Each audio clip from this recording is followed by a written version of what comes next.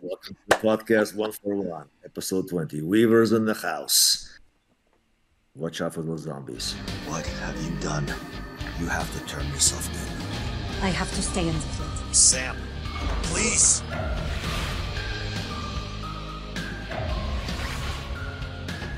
And around the time when I started doing the podcast, I was thinking, maybe I will have this guy on the podcast at some day. I mean, we're allowed to dream, right?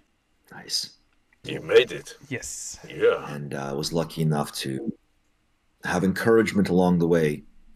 I haven't done much theater. Actually, I haven't done theater in a long time. It's primarily been TV, film. I'm not a huge player of video games, I'll be honest. So for me, I'm not in that world, so to speak. I'm on the other side of it.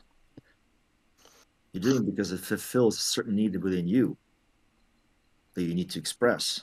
I love your take on that.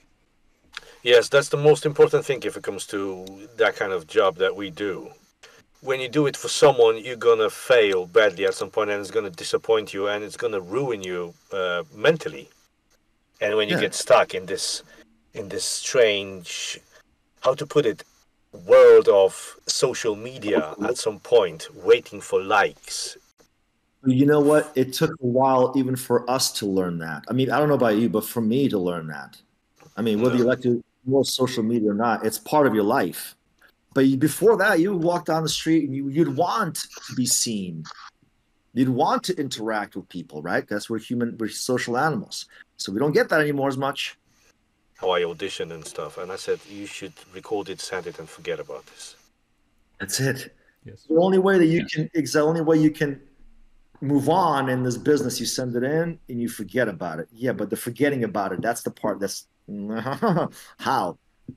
Go find something else you want to do. The character of Weaver, right? Yes.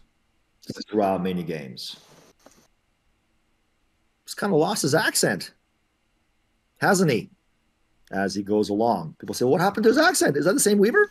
We had this question prepared for you. Yes. I know you did, but I want to address it before we get too carried away. And, it's been 20 years, hasn't it? Yeah, it's been 20 years. Cold War, Black Ops, 60s, 80s, right? Yeah. Okay.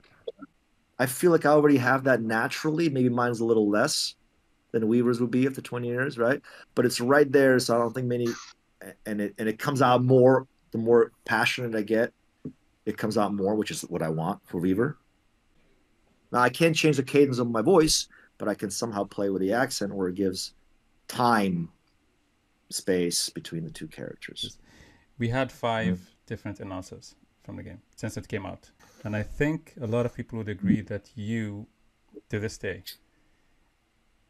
are the best announcer in Warzone, period.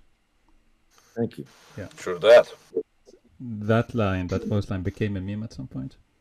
Did you? I did not.